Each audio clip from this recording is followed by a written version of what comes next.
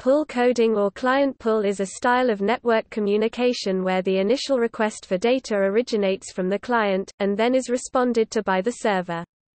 The reverse is known as push technology, where the server pushes data to clients.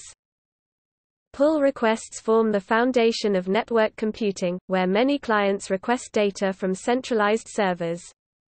Pull is used extensively on the Internet for HTTP page requests from websites. A push can also be simulated using multiple pulls within a short amount of time. For example, when pulling POP3 email messages from a server, a client can make regular pull requests every few minutes.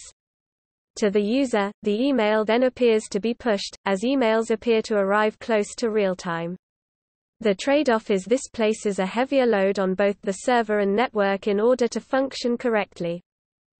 Most web feeds, such as RSS, are technically pulled by the client.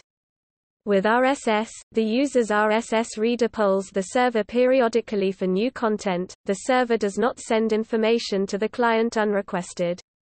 This continual polling is inefficient and has contributed to the shutdown or reduction of several popular RSS feeds that could not handle the bandwidth. For solving this problem, the WebSub protocol as another example of a push code was devised. Podcasting is specifically a pull technology. When a new podcast episode is published to an RSS feed, it sits on the server until it is requested by a feed reader, mobile podcasting app, or a directory. Directories such as Apple Podcasts, iTunes, the Blueberry directory and many apps directories request the RSS feed periodically to update the podcasts listing on those platforms. Subscribers to those RSS feeds via app or reader will get the episodes when they request the RSS feed next time, independent of when the directory listing updates.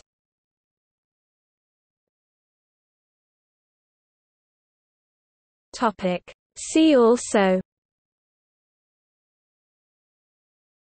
push technology, client-server model.